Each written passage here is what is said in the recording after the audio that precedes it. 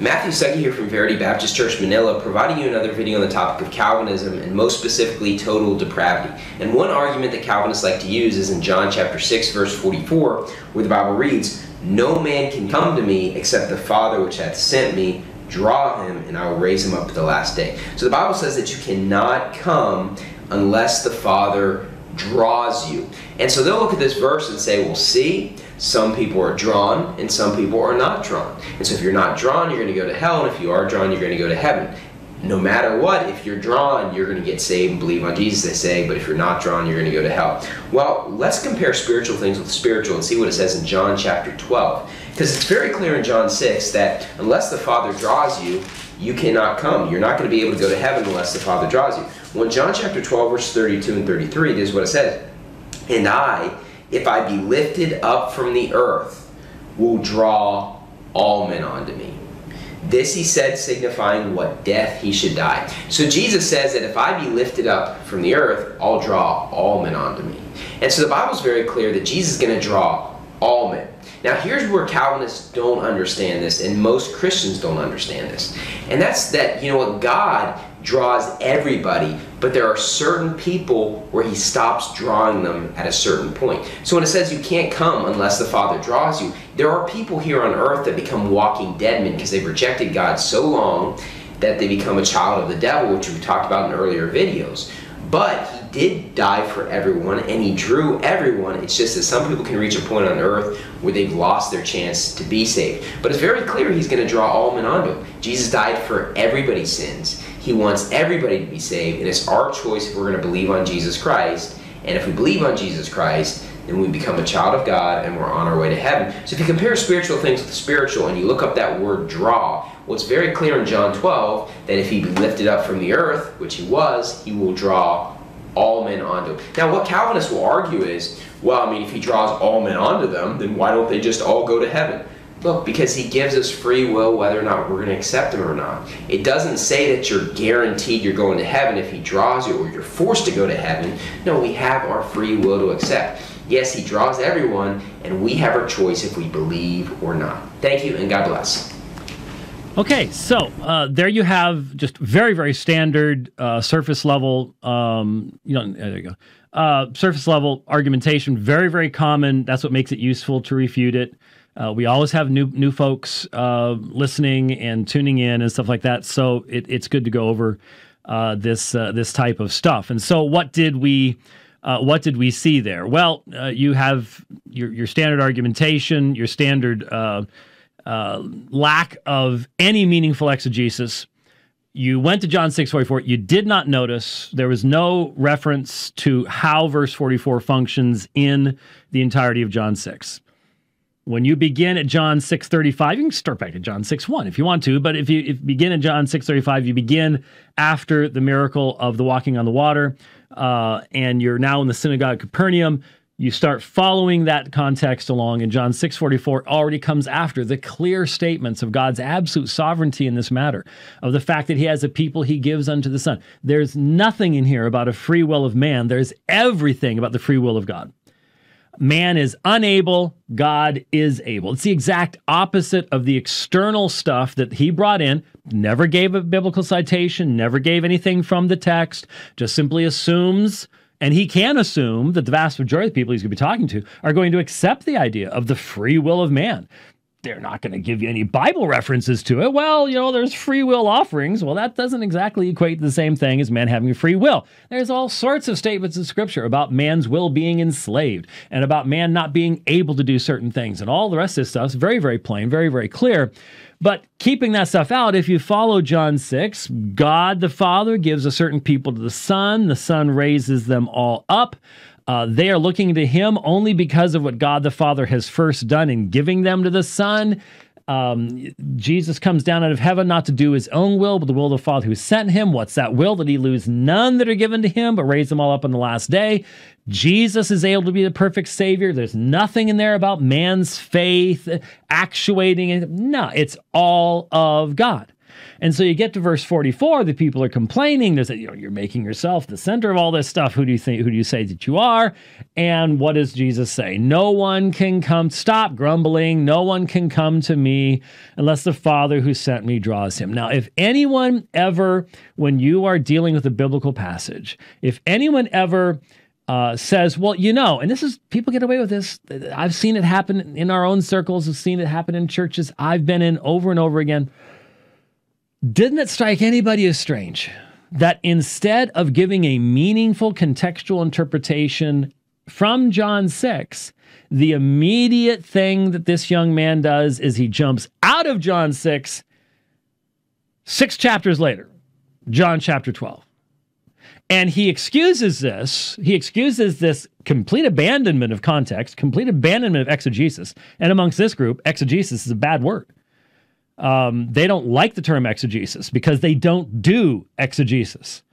You can't meaningfully present the Bible as the Word of God without doing exegesis, and that's one of the issues with the new independent fundamentalist Baptist movement. But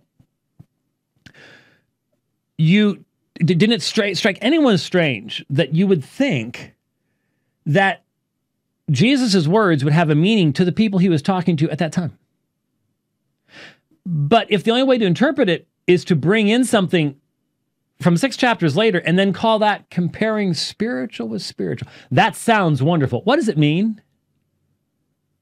Is comparing spiritual with spiritual a way of getting around doing the hard work of exegesis? Getting around actually allowing the Word of God to speak for itself? Because, see, the NIFB presents so many doctrines and theologies that are unknown to the apostles.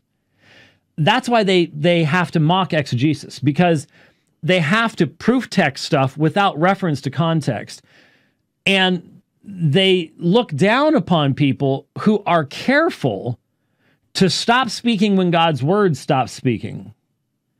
In other words, so much of what they think is just absolutely, this guy also has a whole series attacking repentance.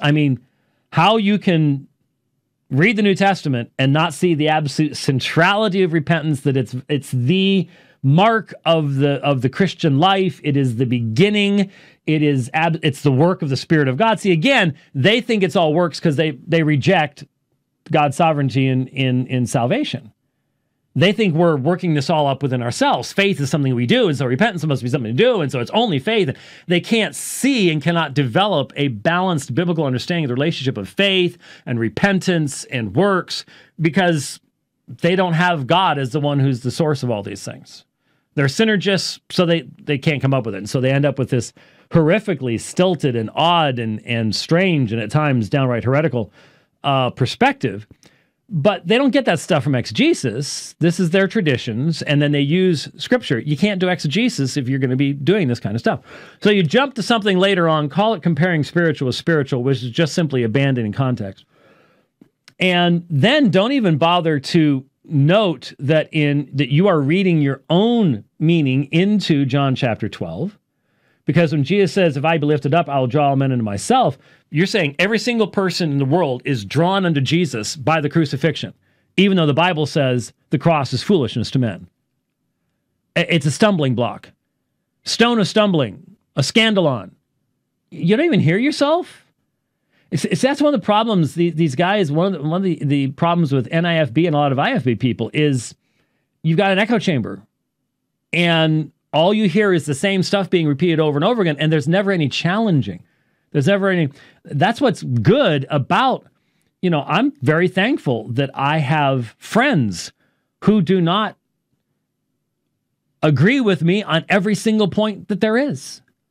They challenge me to think about things. I see things from another perspective. When I went to Fuller, I saw things from another perspective. Now, Fuller back then was not what Fuller is today. I could not ever recommend anybody going there. But back then, most of my teachers I already knew from Grand Canyon, but there were others, and it was like I had never thought about that before.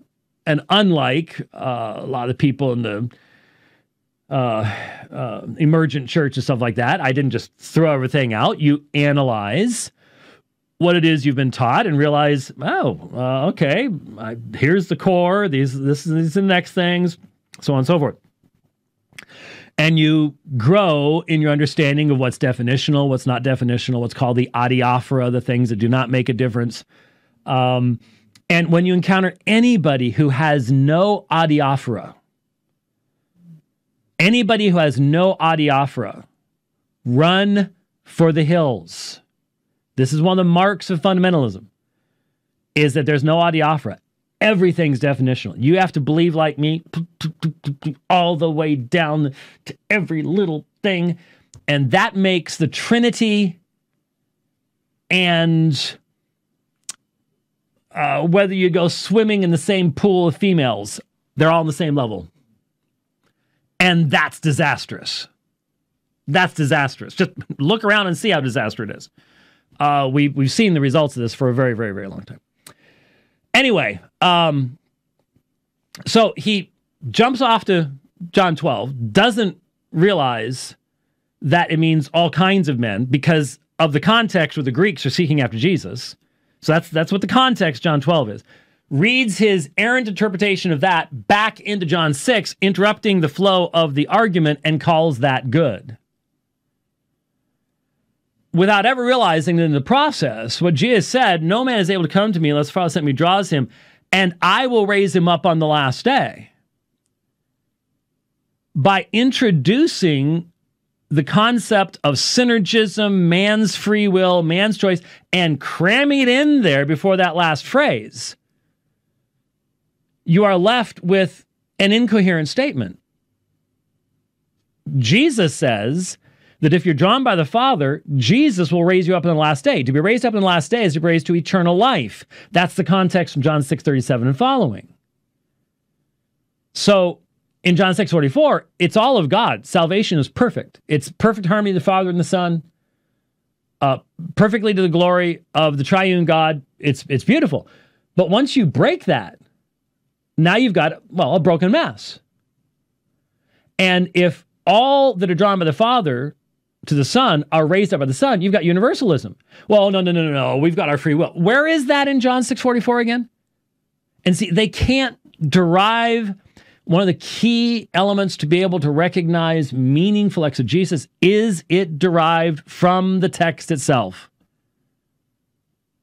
Because we can go back to verse 35, follow it through, go on to 45, go on down. It's a perfect, seamless, beautiful whole.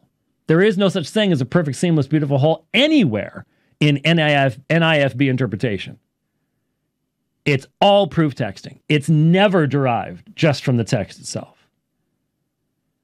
And so that's what you just saw. That's not exegesis. That's not allowing the text to speak for itself. And yet that's what people find to be very, very... If you want to remain comfortable where you are, that's the way to do it. That's the way to do it. Just explain it away, and all will be well, and you go from there.